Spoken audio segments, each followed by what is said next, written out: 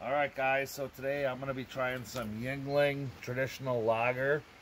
The Fleagle Eagle gave me this about, I don't know, 2 weeks ago. Brewed by DG Yuengling and Son Inc., Pottsville, Pennsylvania. Red, white, and blue. Team red, white, and blue. Alright, we'll try it out.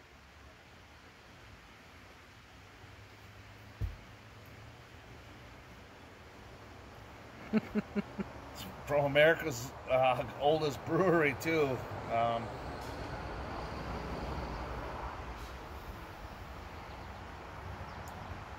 of more like a Budweiser flavor to me, but yeah, I could be wrong. So if life's interesting, make it interesting. Winners never quit, quitters never win. We'll see you on the next one later.